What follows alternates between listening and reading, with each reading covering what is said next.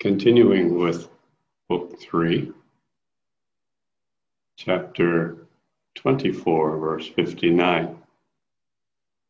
There was a dead silence in one spot, caused by perfect calmness of the breeze, while another spot presented a scene of 100 peaks rising on a mountain-like cloud. In one place, raining clouds roared loudly in their fury, and in another a furious battle was waging in the clouds between the gods and demons. In some place, geese were seen gabbling in the lotus lake of the sky, inviting the ganders by their loud, crackling cries. Forms of fishes, crocodiles, and alligators were seen flying in the air, as if they had been transformed into aerial beings by the holy waters of the Ganges of their birth.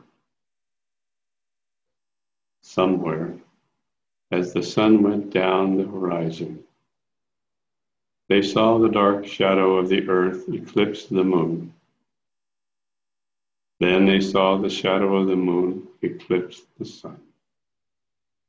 They saw a magical flower garden, exhaling its fragrance in the air and strewing the floor of heaven with a profusion of flowers, scattered by a shower of morning dews. They saw all beings contained in the three worlds flying in the air like a swarm of gnats in the hollow of a fig tree. Then the two excellent ladies stopped their astral journey, intent upon revisiting the earth.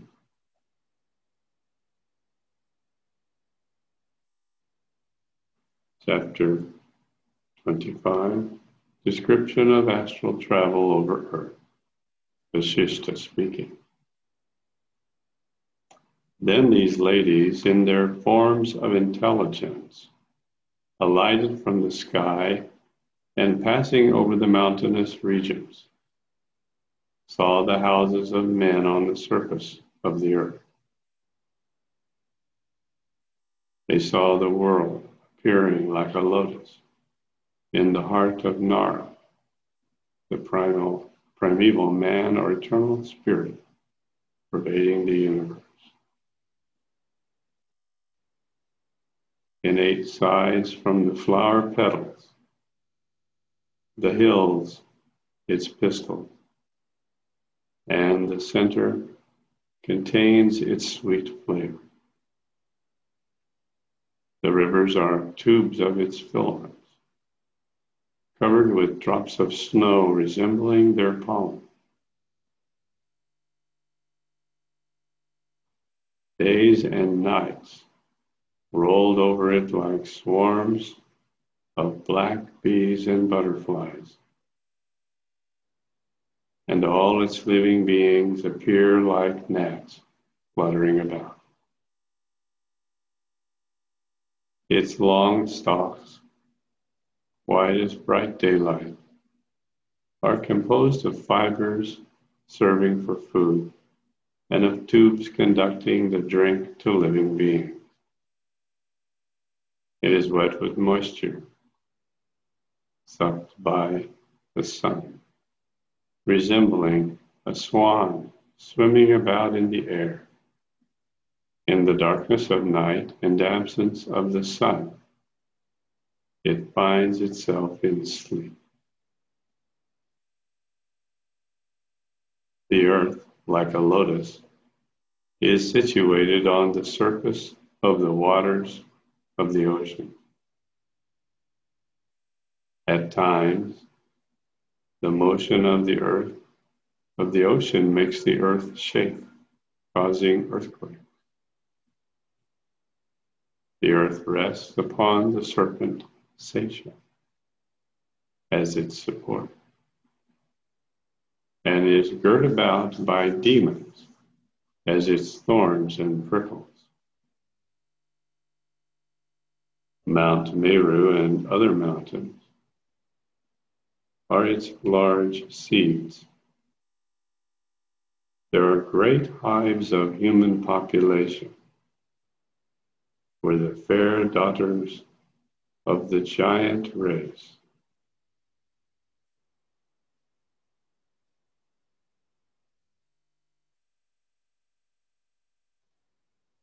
embraced with the sons of gods and created the race of men.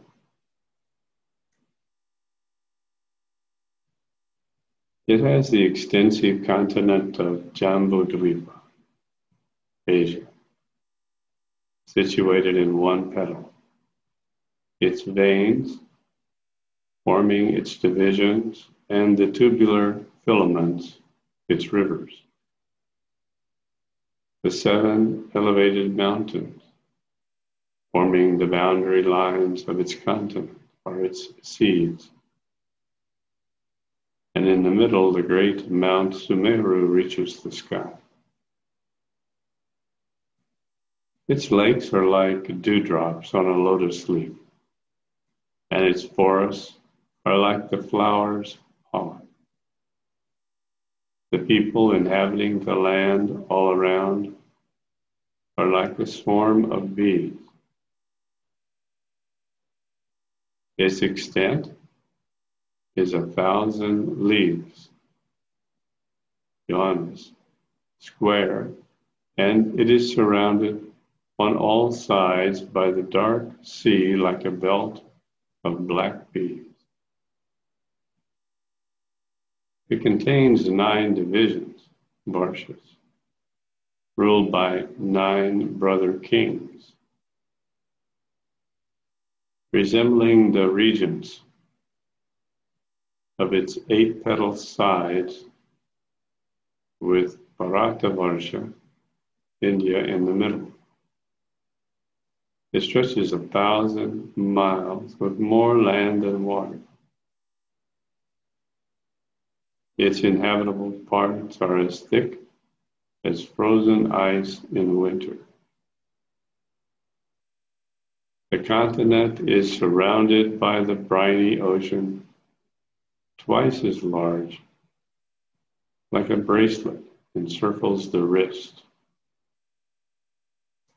Beyond it lies the circular form of Sakha continent, twice the size of Jambudvipa, and also encircled by a sea.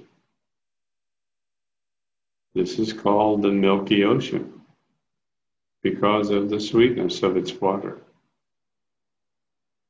And it is double the size of the former Salt Sea.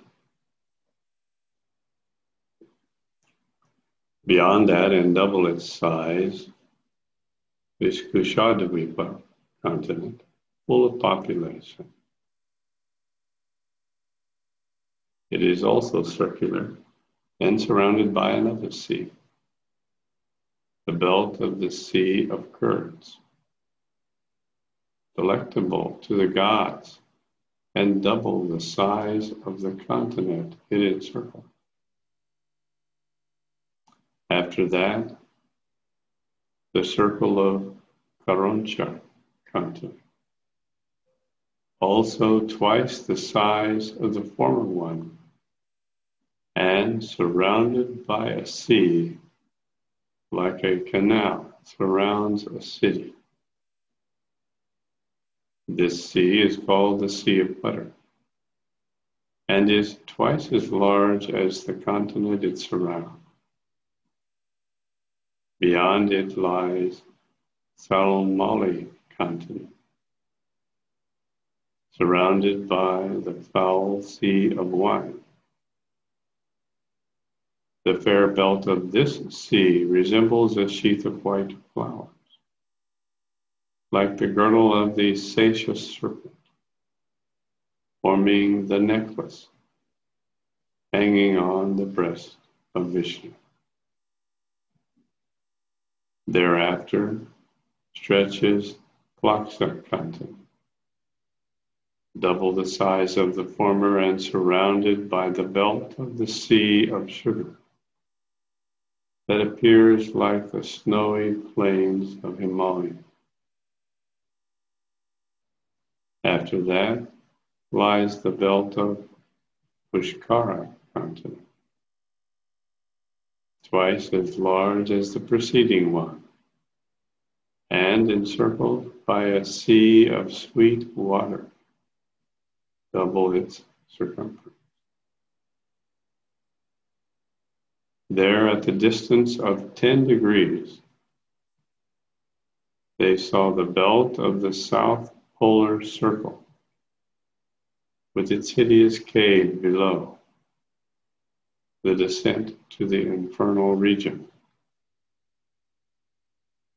The way to the infernal cave is full of danger and fear, and 10 times in length from the circle of continents.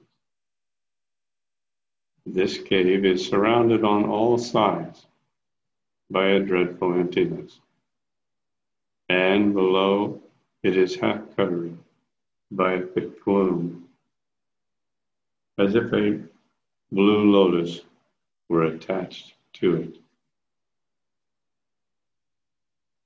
There stood Loka Sumeru, or the South Pole Mountain, which is bright with sunshine on one side and covered by darkness on the other, studded with various gems. On its petals and decked with flowers growing upon it.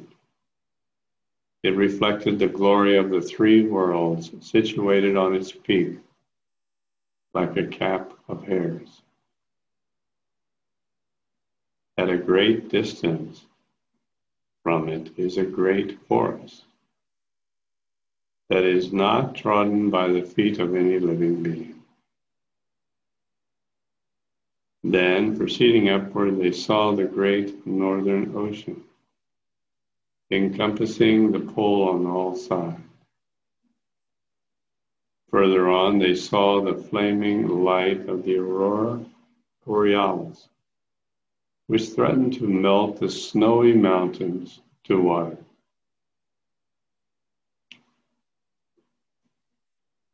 Proceeding onward, they met with the fierce north winds, blowing with all their fury and force.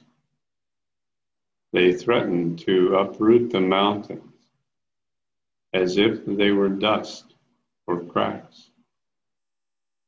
They traversed the empty vacuum with their noiseless motion. Far away, they saw the empty space of vacuum, stretching wide all about them. It spreads unlimited and encompasses the world like a golden bracelet encircles the wrist. Thus, Leela, having seen the seas and mountains, the rulers of the worlds, the city of the gods, the sky above and the earth below, in the unlimited vault of the universe, suddenly returned to her own land and found herself in her room again. Chapter 26. Return of the holy Brahman's house. Description of gloom. Vashishta explains astral appearance. Vashishta said,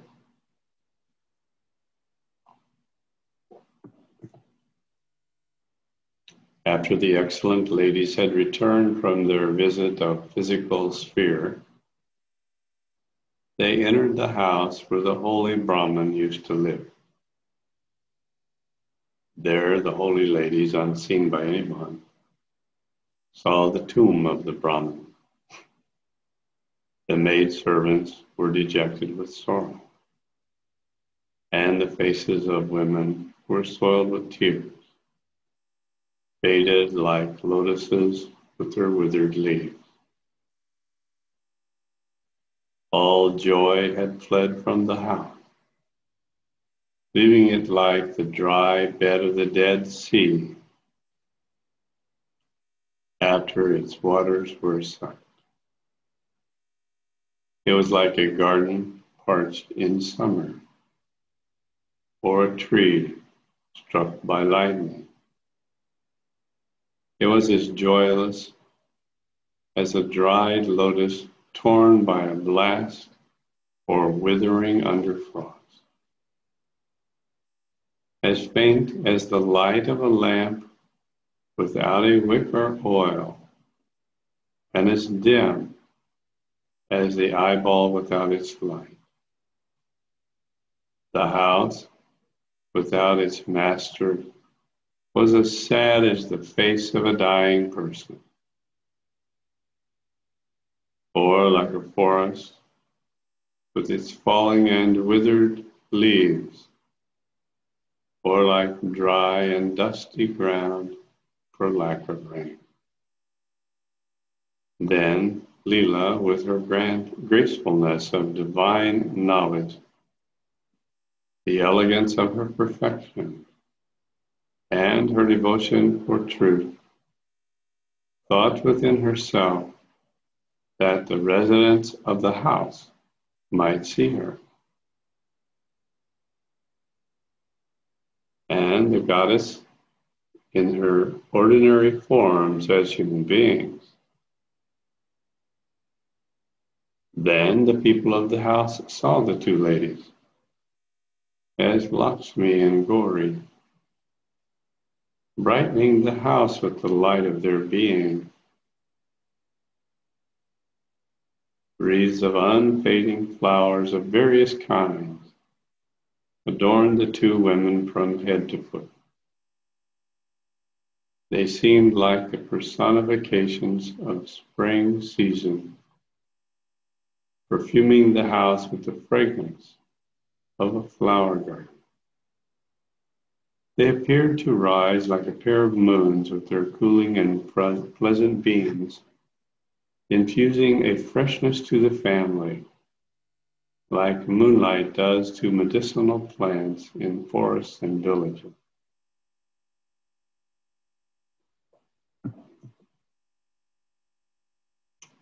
The soft glances of their eyes under the long, loose, and pendant curls of hair were like a shower of white malati flowers from the dark, cloudy spots of their black-lined eyes. Their bodies were as bright as melted gold and as vibrant as a flowing stream. Their brilliance cast a golden color on the spot where they stood, as it did over the forest all around. The natural beauty of Lakshmi's body and the trembling glare of Leela's body spread, as it were, a sea of radiance about them, in which their bodies seemed to move like undulating waves. Their relaxed arms resembling loose vines, their palms like red leaflets, shook like the fresh scalp of vines in the forest.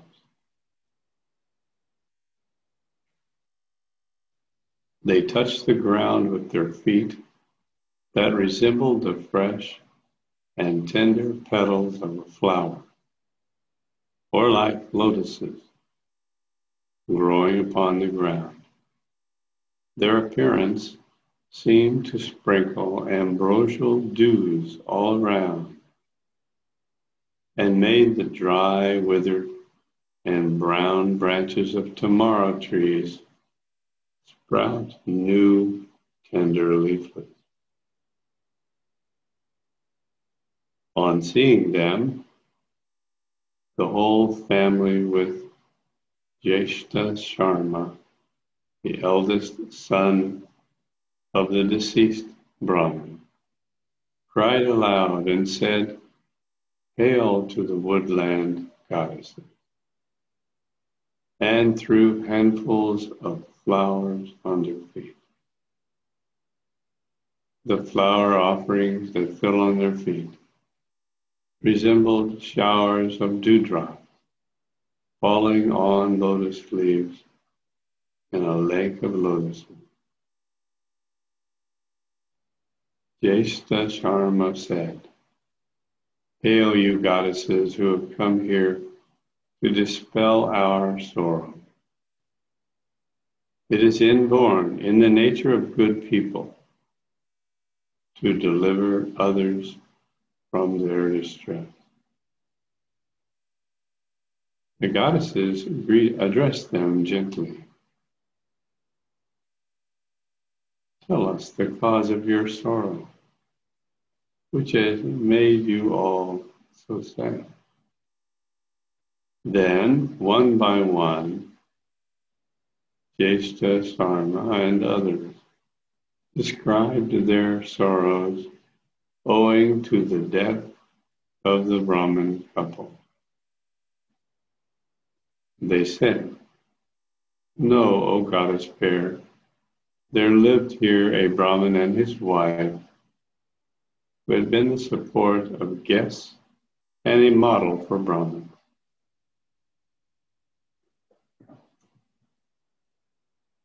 They were our parents who recently died.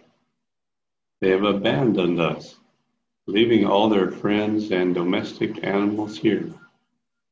They have departed to heaven and left us quite helpless in this world. The birds sitting on top of the house have been continually pouring their pious and mournful sounds over the bodies of the deceased. Mountains on all sides have been lamenting their loss with the hoarse noise of winds howling in their caverns. Shedding showers of tears in the courses of the streams issuing from their sides. Clouds have poured their tears in flood of rainwater, then fled from the sky. The heavenly quarters have been sending their sighs in sultry winds all around. The poor village people are wailing in piteous notes, their bodies disheveled from rolling upon the ground. They are trying to yield up their lives with continued fasting. The trees are shedding their tears every day in drops of melting snow, exuding from the cells of their leaves and flowers, resembling the sockets of their eyes. They have become as empty as the hearts of men forsaken by their joys of life. Among the sad notes of cuckoos and the humming of bees, fading plants are wailing and withering from the sultry side of their inner grief. Snows are melting from the heat of their grief. Their waters failing in cataracts that break into 100 channels as they fall upon stony basins. Our prosperity has fled from us, and we sit here in dumb despair of hope. Our houses have become dark and gloomy as a desert.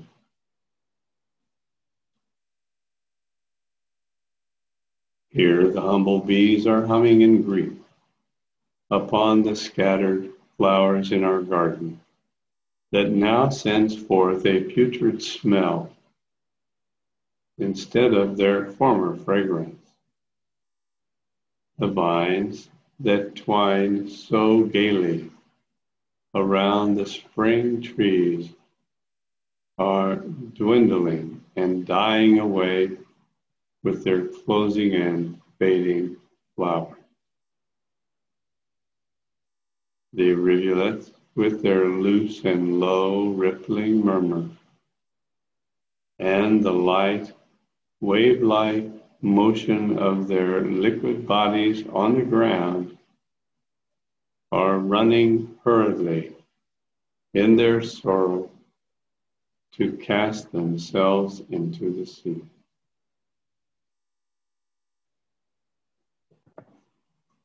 Despite the disturbance of the gnats flying constantly upon them,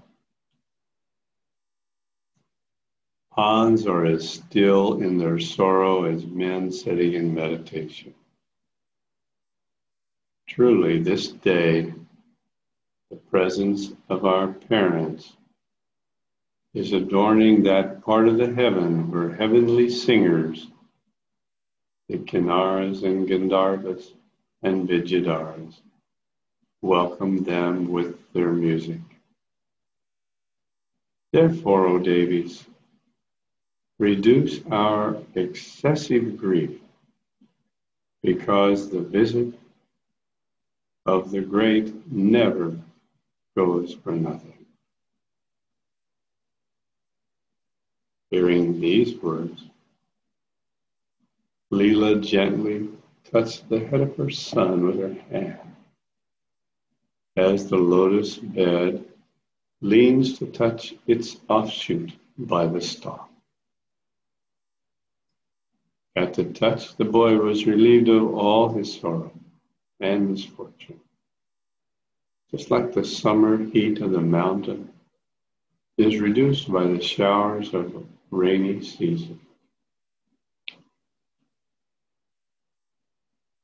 All others in the house were as highly gratified at the sight of the goddesses as when a pauper is relieved of his poverty, or the sick are healed by a draught of nectar.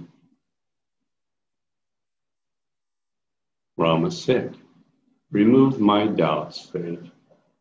Why did Leela appear in her own form of Arundhati before her eldest son, Jyeshta Sarma?"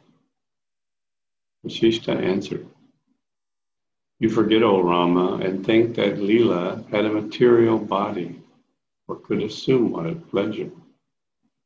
She was in an astral form, her form of pure intellect.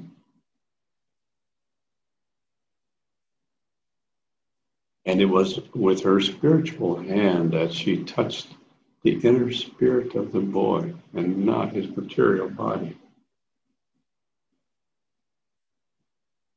Belief in materialism leads one to think his unreal earthy frame is real, just like a boy's belief in ghosts makes him take a shadow for a spirit.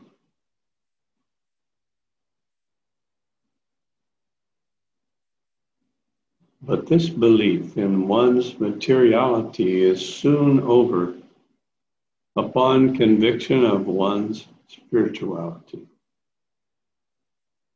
Just like the traces of our vision in a dream are removed on the knowledge of their unreality upon waking.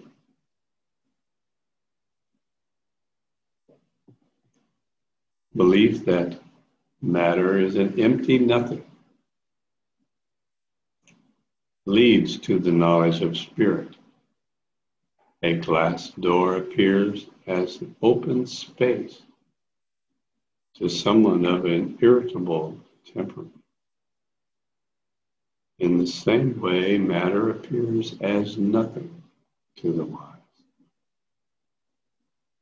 A dream presents the sights of cities, lands, air, and water, where there is no such things in actuality. A dream causes the movement of our limbs and bodies for no purpose. As air appears as earth in dreaming, so the non-existent world appears to exist in waking. It is thus that men see and talk of things unseen and unknown in their fits of delirium.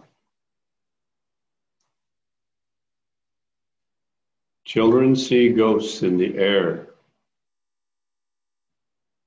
and a dying man sees a forest.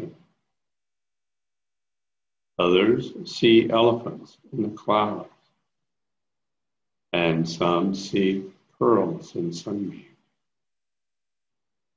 Those who are panic-struck and deranged in their minds, the half-waking and the passengers in vessels, see many appearances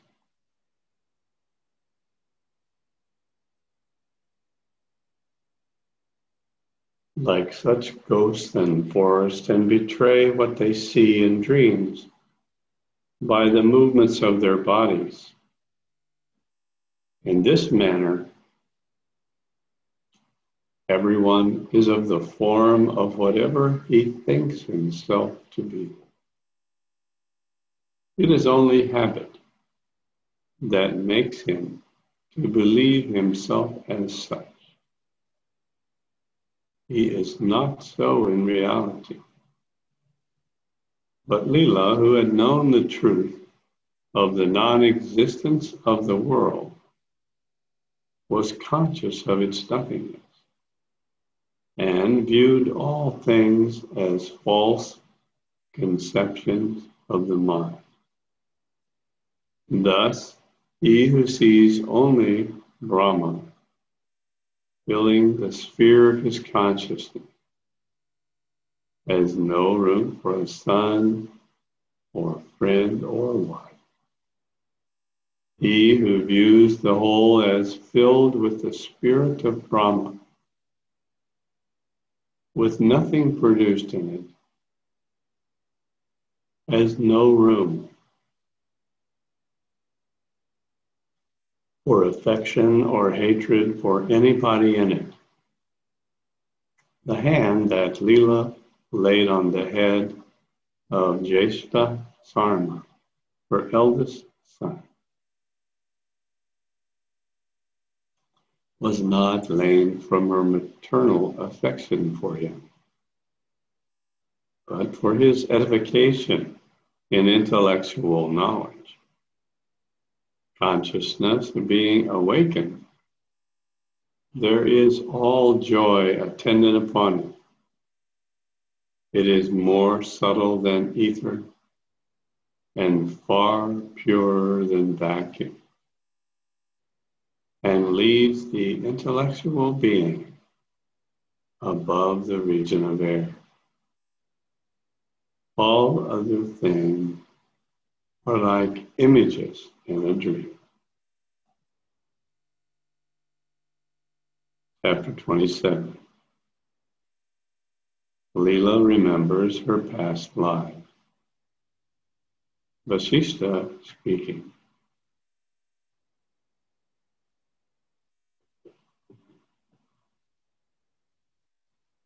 Then the two ladies disappeared from that place, leaving the Brahman family in their house in the mountainous village. The family exclaimed, We are highly favored by the woodland goddesses. Then, forgetting their grief, they return to their domestic employment. Then the ethereal goddess spoke to the ethereal Leela, who stood fixed in the air over the Brahman's house in a state of mute astonishment. They conversed with each other as familiarly as persons having the same thoughts and desires agree with each other in their views and acts. And as the dreamers of the same dream hold their mutual correspondence, like Usha and Aniruddha. Their conversation in the material forms was of the same intellectual kind as we are conscious of in our dreams and imagination. Saraswati said, "Now you have fully known the knowable, and you have become acquainted with whatever is visible and invisible. Such is the essence of Brahman. Say now, what more do you want to know?" Leela said, "Tell me the reason why I was seen by my son, but wasn't seen where the spirit of my departed Lord is reigning over his realm." Saraswati replied, "Because then you were not perfect in your practice of meditation to have your wish fulfilled, nor had you lost your sense of duality, which prevents perfection. He who has not known unity is not edified to the acts and benefits of faith in the true God, as no one sitting in the sun can enjoy the coolness of shade. You are not practiced to forget your identity as Leela, nor had you learned that it is not your will, but the will of God that is always fulfilled. Later, you become pure desire and wished that your son might see you, whereby he was able to see you. If you should remain now to your husband and do the same, you will undoubtedly be successful in your desire." Leela said, "I see within the sphere of this dome my mind, and the holy Brahman has been my husband before. I also see that after he died, he became a ruler of the earth. In my mind, I see that spot of the earth, that city and his palace where I sit as his queen. Within myself, I see my Lord reigning in that palace, and I can even see how he died afterward. I see the glory of the ruler of so many countries on earth. And I also see the perfect frankness of his conduct throughout his life. In the inner sky of my mind, I see the worlds as they were placed in a casket, just like all oil is contained within a mustard seed.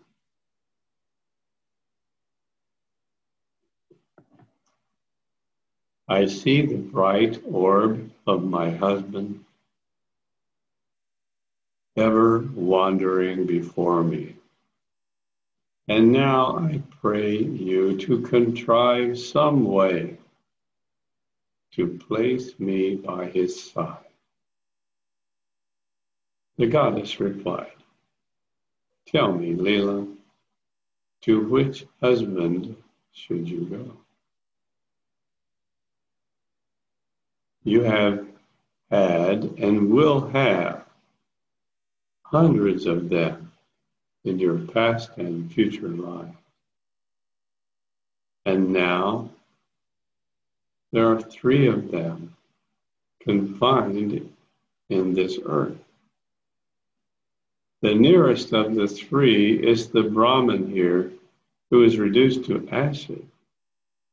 The next is the king, lying in state and covered with flowers in the inner apartment. The 3rd is now a reigning king on this earth and has been buffeting in the waves of error in the vast ocean of the world. His intellect is darkened and disordered by the splashing waves of worldliness. His intelligence is perverted to stupidity. He is converted to a tortoise in the ocean of the world. The management of his very many disordered state of affairs has subdued him, stultified him into a clumsy lout, and he is now fast asleep amidst the turmoil of business. Its strong chain of his thoughts has bound him to think he is a lord, mighty and accomplished, and that he is happy and can enjoy the states forever. Now say, O excellent lady, to what husband do you wish to be led, like the fragrance of one forest carried by the breeze to another? Here you are in one place, and they are in others in this vast universe. The states of their lives and the manners differ widely from one another. These orbs of light in the heavens, though they appear to be placed so near to us, are situated millions of leagues apart from one another, and they carry the departed souls.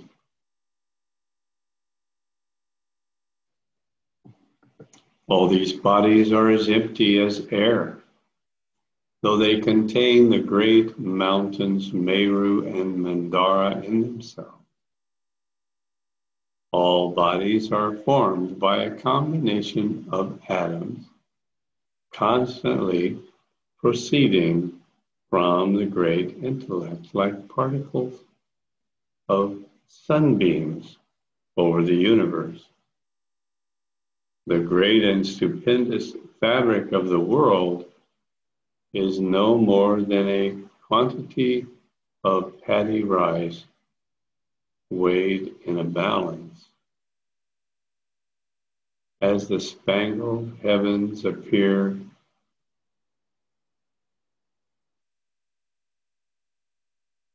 like a forest of brilliant gems, so the world appears to the contemplative mind as full of the glory of God and not composed of earth or other material bodies.